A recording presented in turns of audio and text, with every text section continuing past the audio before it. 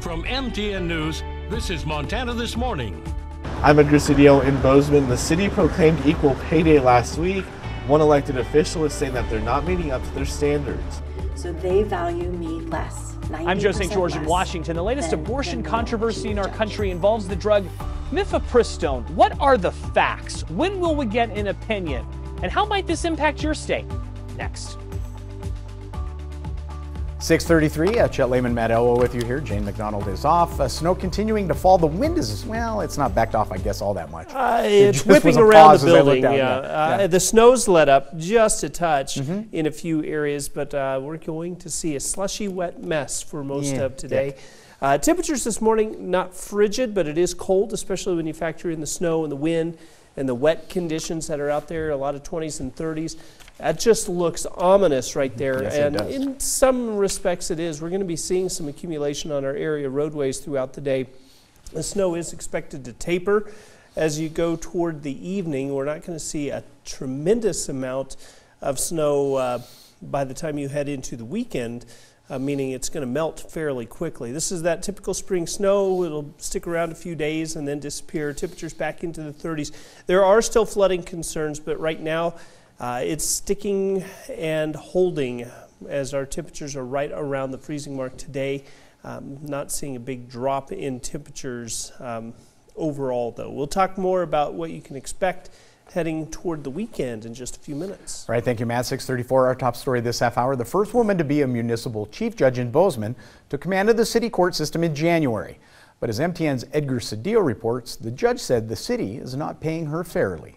Last week, the city of Bozeman proclaimed equal pay day for the city. A week later, Bozeman's chief judge is saying that she is not getting paid equally. So they value me less, 90% less than the male chief judge. Judge Colleen Harrington has been a full-time judge with the city since she was elected back in 2021. She began her new position in January as chief judge. I became Bozeman's first female chief judge. Harrington says being the chief judge, she is considered a department head who oversees the municipal court system. The city gives department leaders a 15% increase on top of their base salary, one that Harrington says she did not receive. This year, when I asked about it, I was told that I am an elected official and therefore am not eligible for that benefit.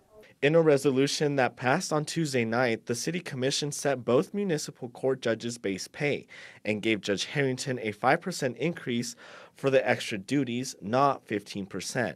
We acknowledge there are additional responsibilities of the chief judge, whomever that person is, regardless of gender.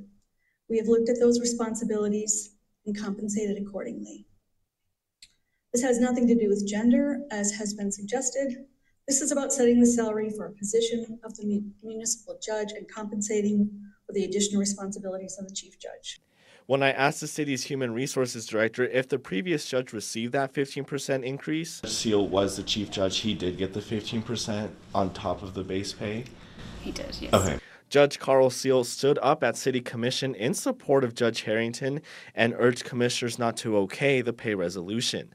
Harrington says the timing is ironic 1 week after the city had proclaimed equal pay day.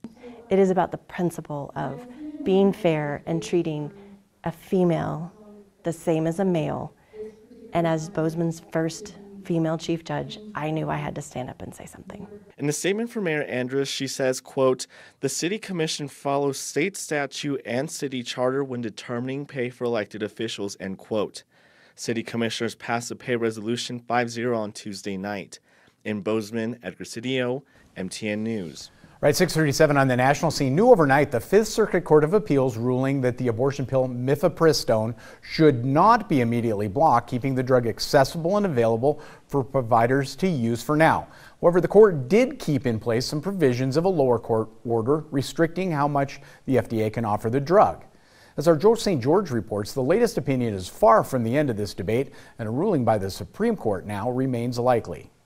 An overnight ruling means mifepristone for now can still be offered in states where medication abortion is legal, but that the FDA must stop offering the drug through the mail. The reality is this latest ruling is far from the end of this debate. An appeal to the Supreme Court is likely, which is why it's important to know the facts. Fact number 1, if mifepristone is banned in a later ruling, medication abortions can still occur in states where abortion is legal. That's because mifepristone isn't the only drug abortion providers can use. Typically, mifepristone is used with the drug misoprostol in a medication abortion. Multiple organizations have said, though, that using just one drug, misoprostol, is safe and effective too. In fact, that method has been approved by the American College of Obstetricians and Gynecologists and the World Health Organization. Some providers, though, have reported that option can produce more side effects. This week, Scripps News spoke with Jen Klein, the director of President Biden's Gender Policy Council. The White House is remaining optimistic. I think that we are going to be in a position where we can continue to ensure access to mifepristone. Fact number 2, advocates won't easily give up offering the abortion drug even if the pill is blocked. Elisa Wells with Plan C, a reproductive rights advocacy group, says efforts to stockpile the drug in preparation of a ban have been underway for months. Her website provides free legal advice and details how options vary state to state. In some cases, her website recommends picking up pills in Mexico. There is this robust pipeline of pills that come in mostly through India. We know these are coming in the tens of thousands. In fact number 3, conservatives have the legal advantage. That's because the Supreme Court is just as conservative now as it was when it issued its abortion decision last year. Carol Tobias, the president of National Right to Life, says anti-abortion groups like hers want to stop as many abortions as possible, and legal challenges like this will be common. We knew that it was not going to be over once the court overturned Roe. Joe St. George, Scripps News, Washington. All right, 6:39, back here at home. During COVID, many local schools saw student learning suffer. But at the Montfortin School, many students actually thrived. As MTN's Elizabeth Fitz reports, the school now being honored for that achievement. Montfortin won the Blue Ribbon last fall because students simply excelled academically, and they are the only school in the state of Montana to win this award last year.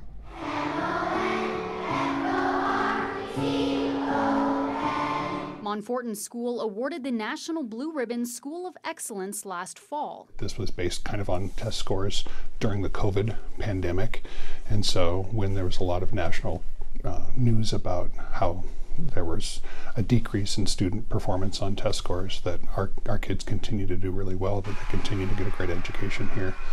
Something that we're really proud of. So this week they are finally celebrating thanks to their parent-teacher organization. We just started planning this assembly, and it's kind of a party for our students because they're amazing and our teachers are amazing as well. And so we just wanted to recognize and celebrate them. The Blue Ribbon is given out to schools based on a few qualifications. It's really to focus on school districts that are consistently high achieving in test scores, reading and math, or school districts that have closed achievement gaps for those student subgroups. And Montfortin is one of 297 school districts across the country to receive this honor. It's great to see that there's great education in the Gallatin Valley, and we're just super honored to be the one who was chosen this year.